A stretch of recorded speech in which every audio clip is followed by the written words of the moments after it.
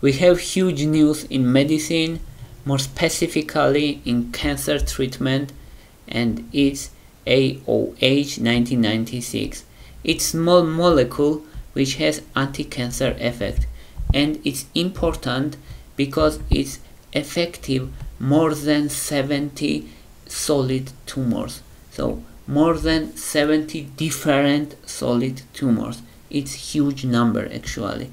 And what's the idea and why it's so important?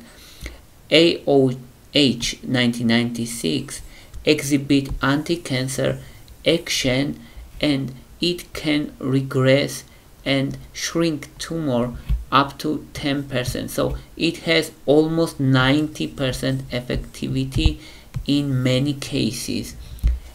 What is main limitation? Main limitation is that we have no clinical studies in humans yet, but we already have phase 1 clinical studies and results already promising. That's why it's so important. And AOH1996 molecule is effective against lung cancer, breast cancer, thyroid cancer, colon cancer, and many other common cancers. It's really important news. And there are many studies, especially on animals, like for example in mice, AOH1996 was more effective than conventional treatment of radioiodine therapy. And radioiodine therapy in papillary thyroid cancer is already very effective treatment, and this molecule exhibits much more effectiveness, and it's really important. Now let's say what is mechanism, and first start with analogy and then explain mechanism of action.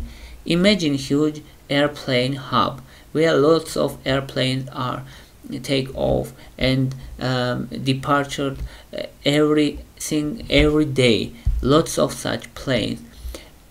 And these planes imagine as cancer cells, it's cancer cells. And now imagine huge storm which prevents these airplanes from takeoff. And this storm is AOH1996. So if we imagine that these airplanes are cancer cells, this storm prevents them from takeoff and from flying, from releasing into our body. That's AOH1996 is doing. Now let's say what AOH1996 is doing more detailed. It binds and inhibits to proliferating cell nuclear antigen, or PCNA.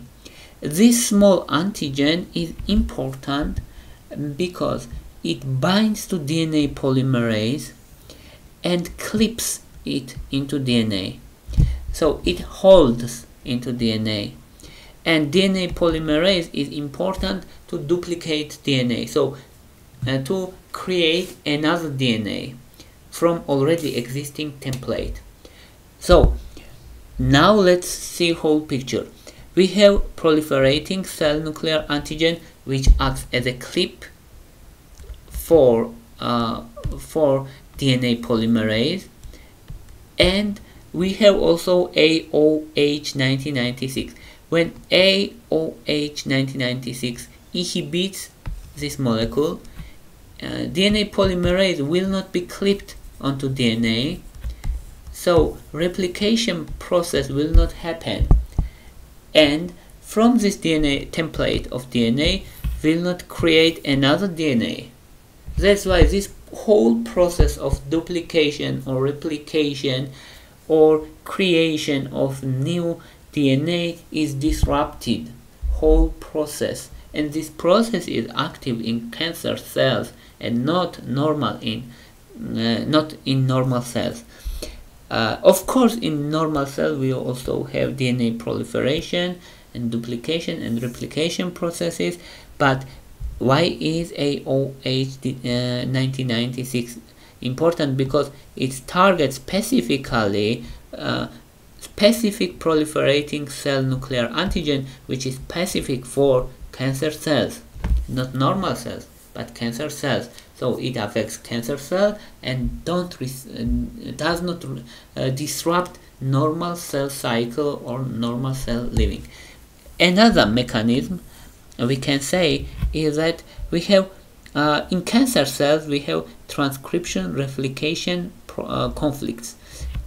It's specific type of conflict, which means if we have one cell, and in this one cell we have DNA, of course, and within this one cell, replication and transcription process occur same time.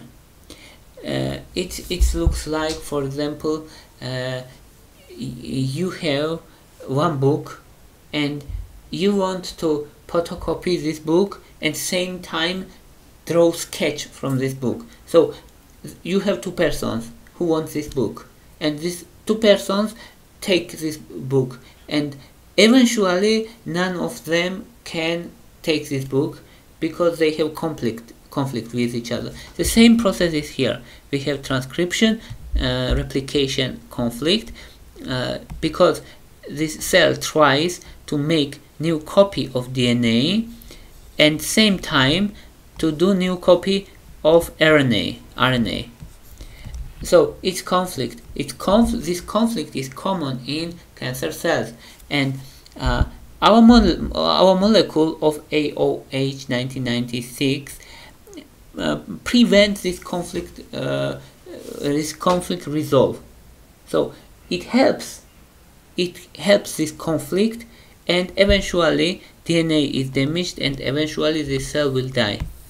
So one was important, proliferating cell nuclear antigen inhibition, and second is that it targets these conflict-ridden cells and disrupts their ability to resolve these conflicts. That's why it's important.